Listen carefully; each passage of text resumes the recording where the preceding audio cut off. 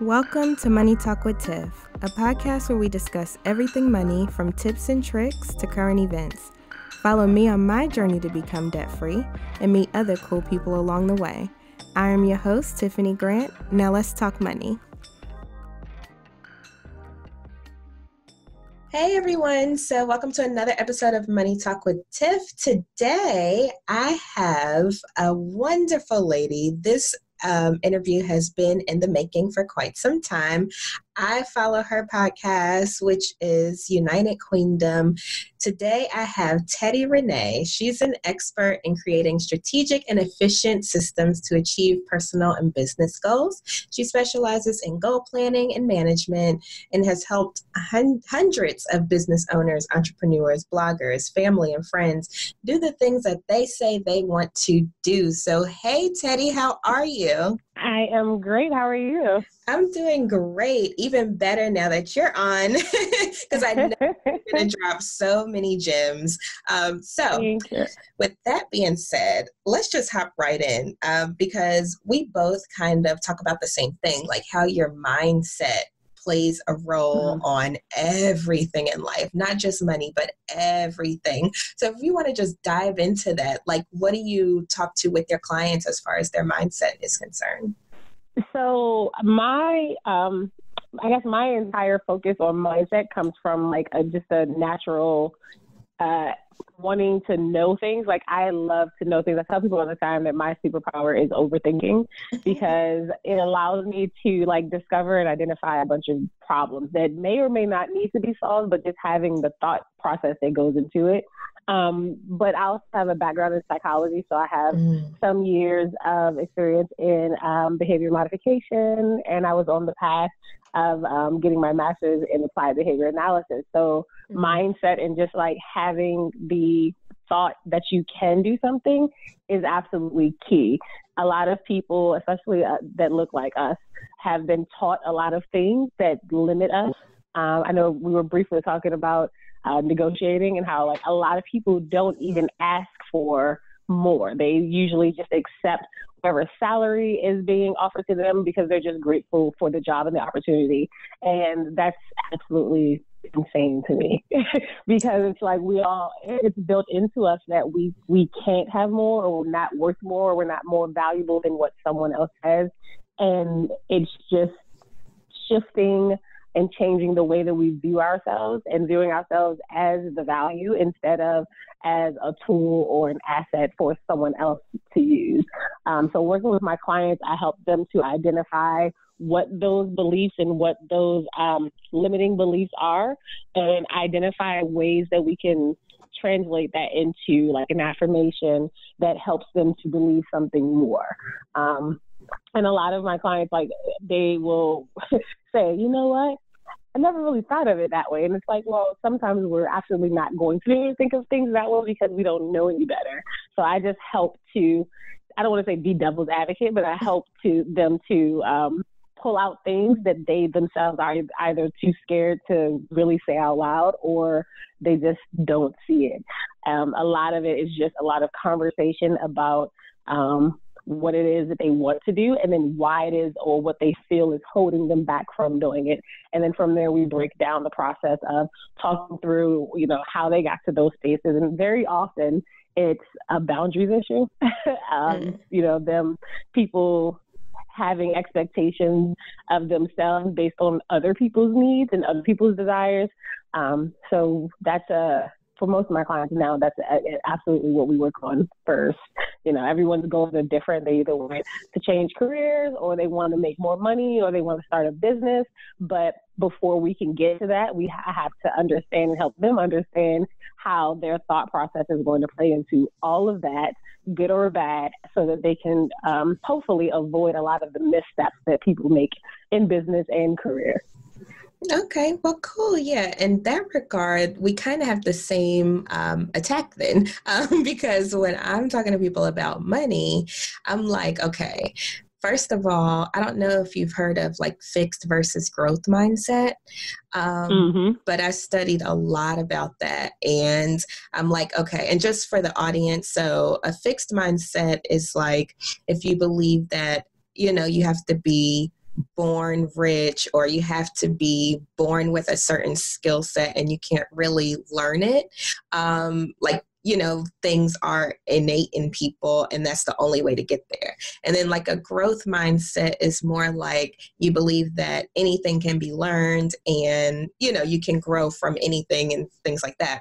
So I definitely preach that. I'm like, are we in a fixed or a growth mindset? And if we aren't in a growth mindset, how can we change that? What are some things that we can think through to make that happen? So definitely believe in your mindset controls practically everything. So with that being said, let's get into negotiating salary, because that's something that we have both helped people with, me with my background in HR and then what you do. So it just amazes me how many people don't ask. Yep. Like I was always told, like, closed mouth doesn't get fed. The worst they can say is no, but not everybody has that. So what would you say is your biggest tip for people when it's time to negotiate or when they should negotiate? Some tips for negotiation. My big ones are, number one, do not, at your very best, when you're interviewing or in that process, don't go in blindly. Like, know as much as you can about the position, about the ideal candidate, about the company, about their structure. If you know people who've ever worked for them, getting information and insight on the compensation package. So not just the salary, but like, what are the vacation days? Like, is PTO separate from sick days, or am I going to have to use my PTO as a sick day? If you have children or if you have family needs, making sure that you know what it is that you need before you even think about applying for the job. Like, having what you need set, because a lot of people will see the job description or the job company and just be so hyped that they got the opportunity that they just forget about themselves and will accept the job without it covering or taking care of their basic needs. So I absolutely have done that in my life. I literally used to work for pennies because I enjoyed the work, and I was just happy that someone said yes, especially if you're coming off of being like unemployed, that I ended up working 2 and 3 jobs just to have enough money to pay for all of the expenses that allowed me to go to work. So like car and daycare and, household bills. But it was like, what is life and why? So my number one tip is know what you need before you go in, regardless of what the job is or who it's for, because we get really glossy eyed and we're like, oh my God, I can't believe I'm going to work for this great company. But it's like, yeah, but are you taking care of yourself? Or, are you going to be able to take care of yourself while working for them? A lot of times the answer is no. After that, though, I would say to ask questions, like ask for anything that you want to ask them. Make sure that you get all of that information up front, because every aspect of what you are signing up for will absolutely affect your life. Not just the financial part, but like the culture of the company.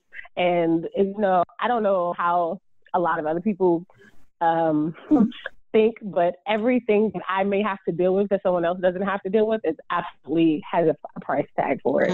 So if I'm coming into a culture that is I'm going to have to work harder in than the person standing next to me, you're going to have to pay me for that. Like, that's extra work on my part just to be seen as an equal. Absolutely going to need some extra money for that. Like, if I'm coming into a space where, I have to drive or my commute's going to be a lot longer, I'm absolutely adding a price tag to that as well. Like, that just adds how much I'm going to accept for this specific job, because all of that plays into, me taking care of myself, me taking care of my kids, me taking care of my family and my sanity. Like, no one wants to go to work all day and do great and then come home and have to figure out how to take care of themselves or stressing over money and all of that. So know what you want, and then ask all of the questions that you want to, and then ask for more than what you think you can get. So if I say I need $70,000 a year to live comfortably, to cover all of my bills, to take care of my expenses, and to have a little left over, but I feel like, and they've told me that their salary range is like 65 to like 80. always ask for more than the range. Mm-hmm. Like always, every time. If they say their range is 80, ask for 90. The worst they could say is no. And oftentimes they may actually say yes, because a budget is a budget. Just like we bust our own personal budgets for things that we think are of value or important to us, companies will do the same.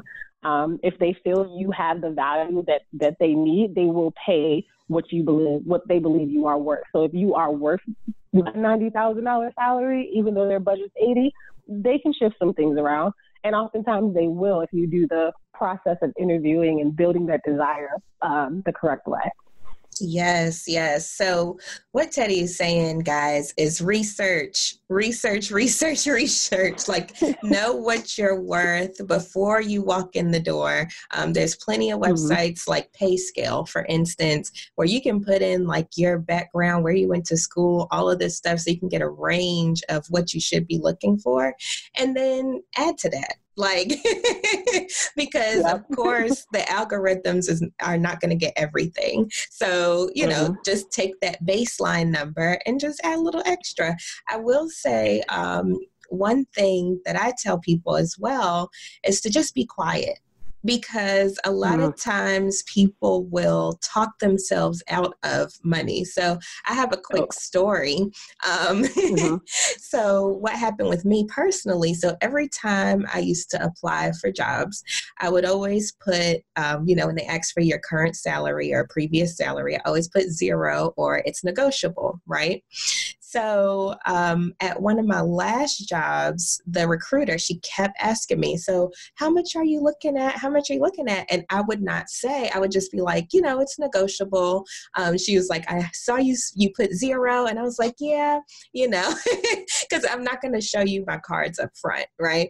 So, absolutely. Which I'm glad I did, because long story short, at the end of the day, I ended up tripling my salary. Like, what they were going to offer me was nowhere around what I was going to say myself. So definitely be quiet. When it comes to negotiation, the first person who talks loses. So just keep that in mind. Absolutely. I 100% agree. And congratulations on that triple. Yes. And so that's where I started, like, literally, like, falling into this, like, as not just like an interest, but actually helping other people, because I tripled my salary and after changing careers in the course of about 2 years or so. So I literally went from working in special education and doing behavior modification work to being, to doing systems engineering and project management and consulting in information technology. And like, literally, and I'll tell anyone all the time, like, I literally went from food stamps to 6 figures in, like, it seemed like a snap. And it was just like, it wasn't easy, but it wasn't as difficult as people make it seem. But to your point, letting them know what you want or what you make, I absolutely tell all of my clients, say nothing. Like, don't overshare. Like, if they ask a question, answer the question as best as you can without giving them all of the information. Because what you see might be a good thing. They may twist it around and make it not so good without the context that you have behind it. So answer the question, keep it short and sweet, listen to what they're saying, and then use every piece of information to prove your case that you are worth whatever it is. And let them make the first offer. Like, do not tell them a number, a figure, anything, and if you can, as best as you can, until they give you that offer letter. And then when they give you that offer letter, ask for a few tens of thousands more. Right. And see, that's what I did as well. So, even after she told me like how much it would be, like with the offer letter and anything, and of course, the recruiters follow back up and they're like, is this okay? And you always have your poker face. So I was like, oh, looks good. Can you send me over what the benefits are? Because this is my HR cap now. I'm like, can you send me over like benefits at a glance, just so I can see and make sure that this would be a good move, and I'll give you an answer in a couple of days. Even though in my head, I'm like, cha-ching. But I was just like, play it cool. And then when I came back, I was like, let's just add a little bit. They said yes, and I said I'm sold. So, nice, right? But that's the thing too. A lot of people don't do. They only look at the salary. So like asking for that benefits package and that compensation package, that could be enough. Like what are the bonuses like? What are your year in review process? Does everyone get a bonus? Does everyone get a raise? Like those are questions that you absolutely should ask, and they will give you a copy of the package. Take it. Like once they give you that offer letter, ask for the compensation package, ask for the benefits package, and actually read it.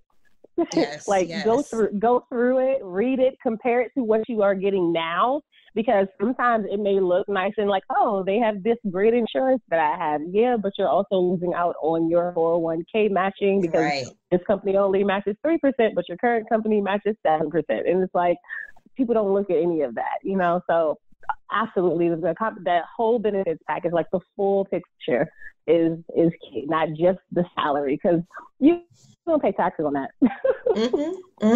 And see, that's one thing that I do teach. Since I do have an HR background, I'm going to be teaching like what are benefits, like how to make your benefits work for you type thing, because it's not something we learn in school. And, even if we go through college and everything, nobody teaches us this. So as soon as we get our first big person job and, they're just like, oh, here's the salary, here's the benefits. We're like, oh, we'll take it. But we don't really know what we're looking at. And I was one of those people as well before I got into HR. So, I just think it's really important to look at the full package. Like I've taken less money, but better benefits before. Absolutely. Yep. Definitely. Absolutely. And and when you get that first big girl job, like the first thing I did was I took it to my grandma. I was like, hey, look what I got. And she's like, oh, that's nice. But little does she know, like she's older. So her generation, what's good and nice for her doesn't necessarily translate for me. Like, even though she knows what my responsibilities are as a mother and an entrepreneur and all of those things, like she's just like, oh yeah, they're giving you something that's good, you should take it, instead of having that insight to actually dig deeper. Yeah, absolutely. And see, that's the thing, like benefits change at a breakneck pace. Like what is popular changes like every few months. So, and mostly companies follow suit with other companies. So whatever is a hot button topic at the time, that's what you're going to start seeing at all the corporations. So like, for instance, now what's popular is high deductible health plans and HSA plans. So, and people that have been in the workforce for a long period of time, they're not even sure what that is, because they're used to the PPOs and the HMOs, paying going to the doctor, paying a copay, and then being on your way. So it's all about education. So if you didn't get anything else from this episode, research and education are super important when it comes to salary negotiations, changing your mindset. All of those things can make a profound impact in your life. Absolutely. So with all of that being said, this was awesome. Thank you so much. Where can people find you if they want to learn more? If they want to learn more, they can find me at TeddiRene.com. Rene with an E, just one E, so TEDDIRENE.com. I'm also at Teddi Rene on Instagram and LinkedIn. I hang out on LinkedIn. And I will have all of those links in the show notes. Thank you so much, Teddi. I am sure, like I can almost bet my bottom dollar that this episode is going to help somebody, and somebody is going to have a raise in the next few days. No. I receive it for them, and I hope that they ask for more, even though they're probably going to get what they ask for up front. Ask for more. That's all. Ask for more. Thank you for having me, though. This was great. Oh, yeah, no problem. Girl, we have fun on this show. So thank you so much. I hope you have a wonderful rest of your day. You too. Thank you for listening to the Money Talk with Tiff podcast. For free resources and materials, head over to moneytalkwitht.com. And while you're there, why not sign up for our newsletter so you'll never miss an episode? Talk to you soon.